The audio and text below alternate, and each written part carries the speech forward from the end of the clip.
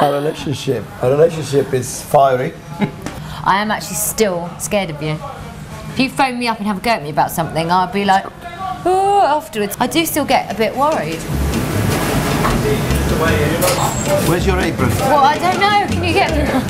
Chef, come on, get the apron for Laura. I haven't ever cleaned a squid. It's quite worrying. I don't get on with anyone in the kitchen, to be honest. Least of all my daughter. That's what worries me a little bit about Laura and I in the kitchen, because we'll probably end up falling out at some point. But we always make up. Careful, mind your fingers. I am minding my fingers. That's it. I do know how to chop, you know. I mean, so you're just too controlling.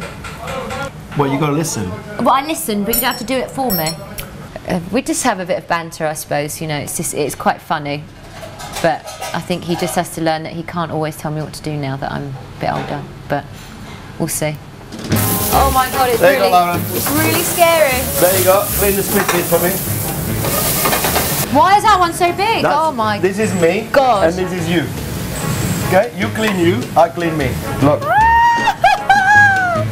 What? You don't like the whole process of doing it. I never said I didn't like the process. Well, you didn't like the process of cleaning it, did you? Well, I clean things at home. I clean fish, I clean prawns.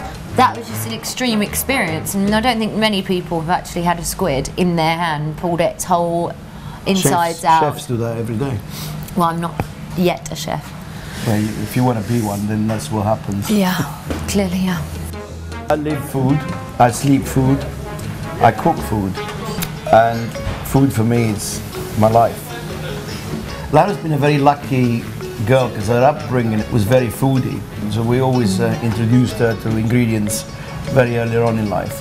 I just like cooking healthily. I just love to use good ingredients, fresh ingredients, and a lot of veg, basically. You do your scoring, yeah? Yeah. Well, okay.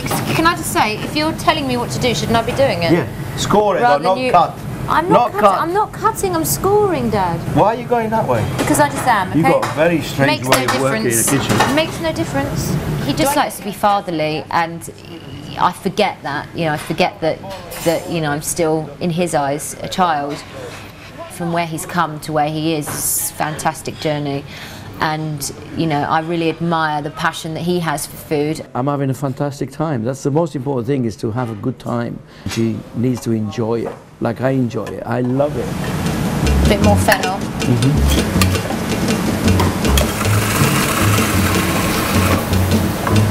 I think it should be more like a salsa rather than a sauce.